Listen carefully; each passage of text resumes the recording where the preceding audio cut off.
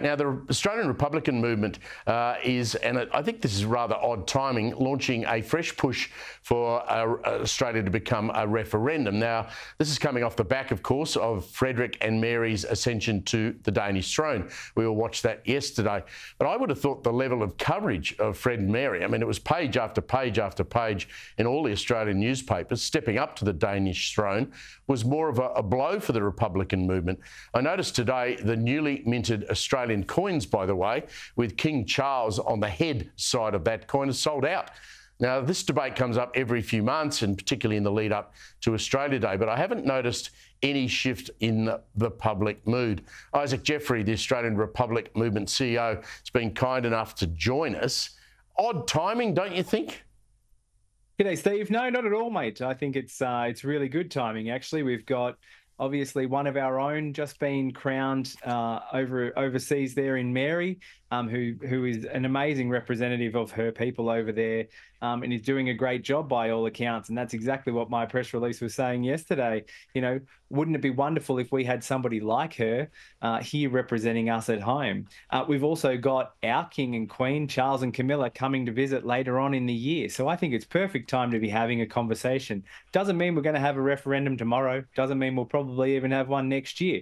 But in a couple of years' time, I think the Australian people are ready. I'm looking at polling that suggests that, 52% of the country, according to the Daily Telegraph, are supportive of a republic. So now I think is exactly the time to have the conversation.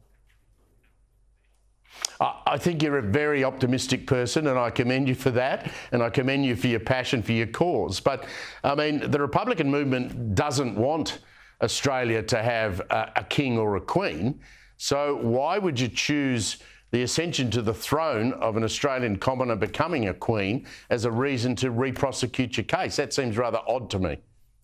Yeah, that's exactly right. We don't want a king or a queen, but we want an Aussie, and she's an Aussie. We want somebody, a young girl from Tasmania. We want somebody who's just off the plane from overseas, who's now calling Australia home. We want an Aussie to be in charge. We want them to be elected by the people to represent the people. And that's exactly why we thought it was a great opportunity, because we've got somebody in Mary who is doing a wonderful job, represents her people, and is this great figurehead for her nation, along with her husband, obviously. That's what we could have here. But we just think that you should be elected rather than born into it or marrying into it and inheriting that power and that wealth.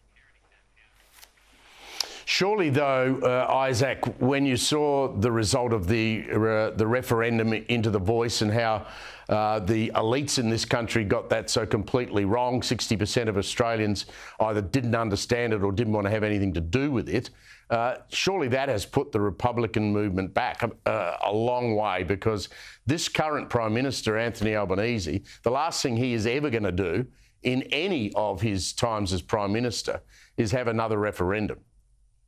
Look, not at all. I think that now is exactly the time for us to have the conversation. As I said, it's going to be a couple of years away. The Voice and the Republic are completely different issues. They've got completely different supporter bases. I have personal colleagues, friends, people on our own national committee within ARM who voted, as you said, voted no. ARM's not linked to the Yes campaign for the Voice at all. They're completely separate things, and our members and supporters have told us as much.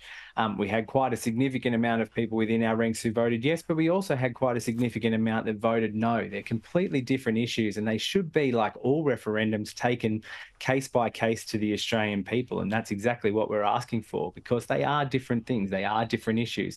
As I said, the Daily Telegraph had it at 52%.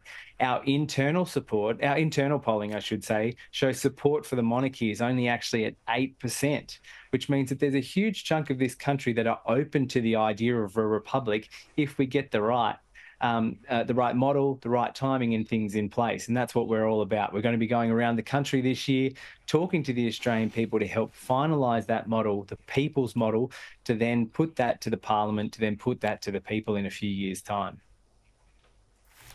One thing I will agree with you on, I mean, I'm not sure it's great timing for the monarchists in Australia to have Charles and Camilla visit. I mean, it'd be a very different thing if it was William and Kate, who would appear to me to be as popular as Frederik and Mary. But I'm not sure King Charles and Camilla coming to the country is going to do the monarchy cause any good at all. I think it might actually play into your hands, mightn't it?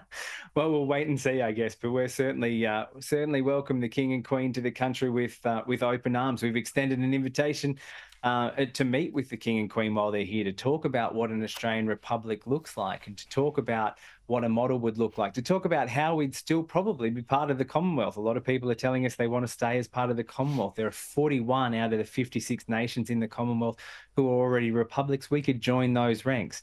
So we want to have a conversation about that. We also want to say, you know, this is no slight to you, Charles. It's no slight to Camilla or any of your kids or your family. It's not about that. Our relationship with the British people will always be strong. Our defence relationships will always be strong. This is just about one of us being able to take on that high office, to represent our country abroad, and to be on an equal footing as the UK and other countries are around the world with their own heads of state. That's what this is about.